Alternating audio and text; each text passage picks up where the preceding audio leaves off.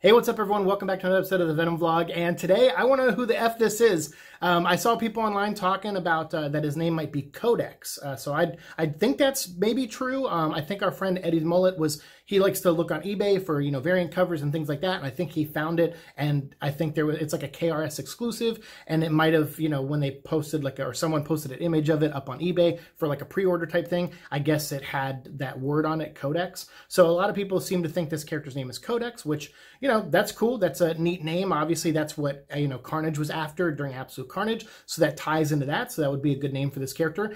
To me, he looks a little bit like the Darkness from, from Top Cow, which I'm a big fan of that character. And I used to work at Top Cow. So, that's what I saw when I first looked at this character. I was like, all right, he looks like the Darkness. And I think Ryan Stegman said online that, some people are drawing him with a faceplate that just go over his mouth, as you'll see in some of the images that pop up here from the variant covers. But I think Ryan Stegman said the mask is supposed to go all the way up, kind of like in this image, which was just released today. And there's a variant to it where you see the character without the mask and you see his face. And I'm kind of wondering, I have my theories on this.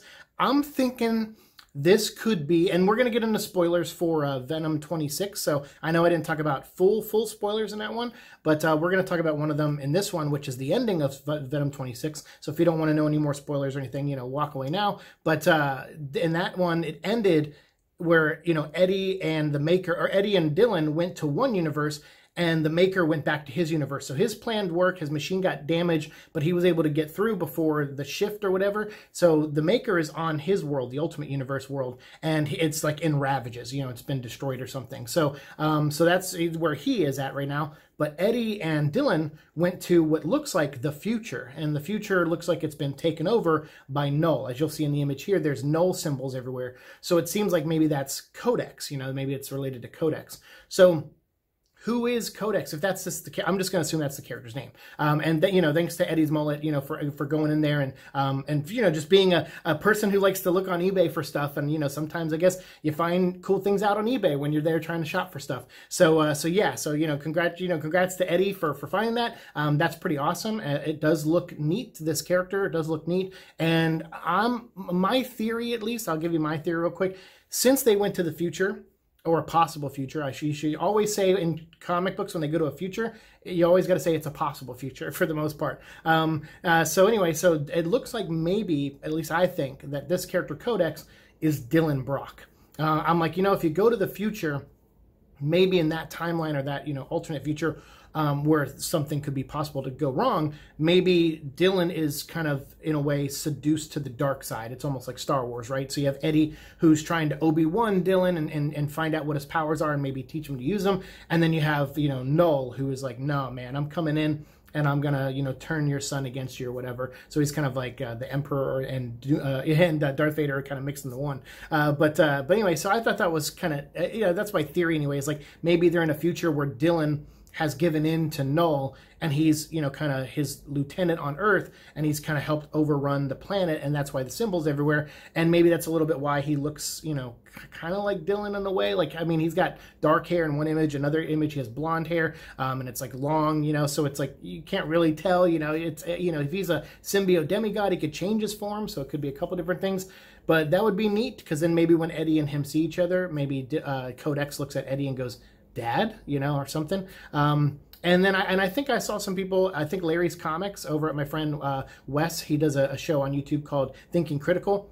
He thinks Dylan is actually Null's son and not really Eddie's son, and that these are like somehow fake memories, implanted. It's just Null messing again with everyone's memories, maybe messing with the memories of Carl Brock. Maybe Carl Brock doesn't actually remember Mary, Brock, his daughter, and maybe she wasn't actually retconned. Maybe it's just that family's, the Brock family's memories got screwed up or something.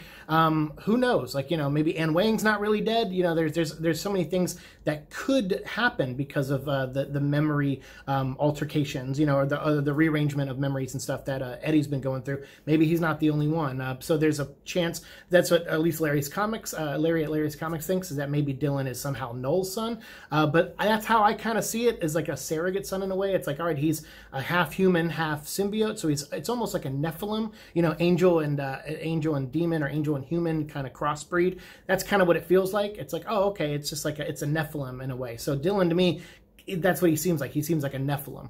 And so he's like half and half, right? And so he could go one way or the other way. And that's kind of the journey of the Nephilim, is which side are they going to stay loyal to? Their, their good side or their bad side or whatever.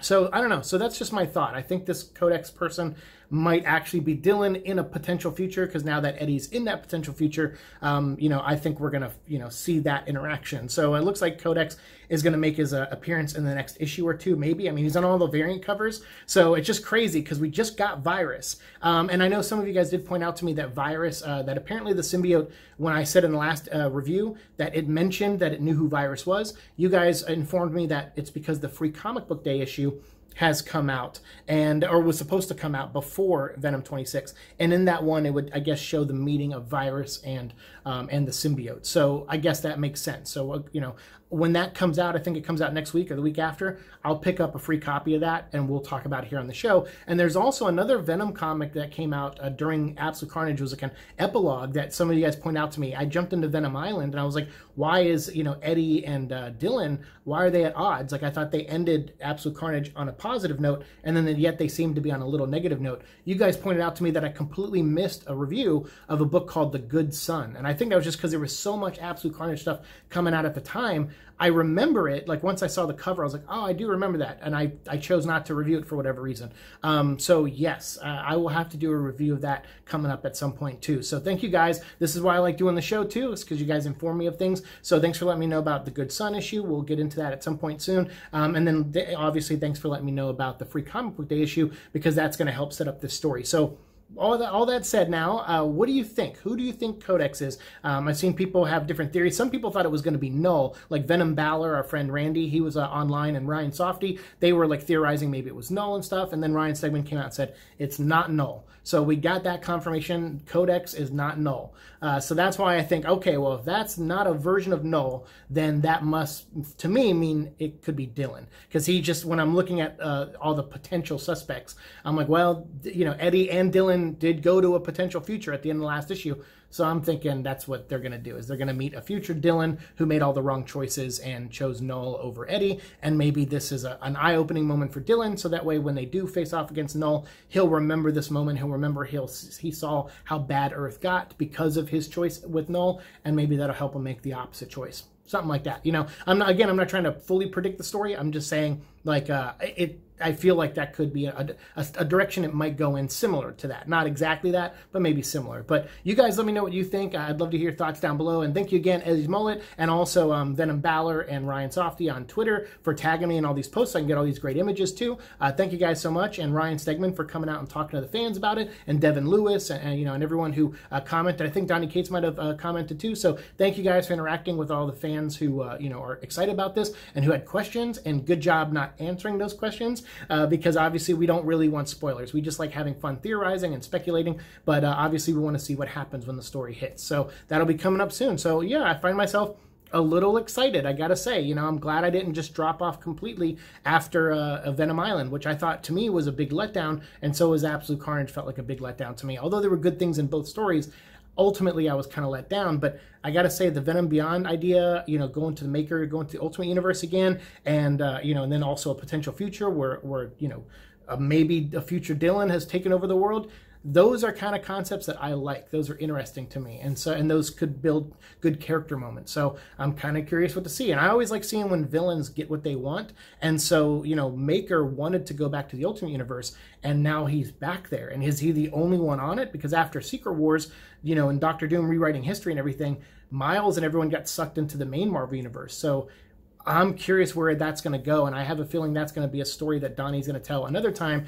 And because I'm a big fan of the Ultimate Universe, I may actually follow Donnie into whatever book he writes that picks up those plot threads, because I want to see the Ultimate Universe come back in a way, in a new way, hopefully. So you guys let me know what you think of all that down below, and let me know what you think of the Codex character. Who do you think it is? Let me know in the comments below, and we'll continue our conversation down there. Thanks for watching the show. As always, like, share, subscribe, all that fun stuff, and I'll see you in the future. Peace.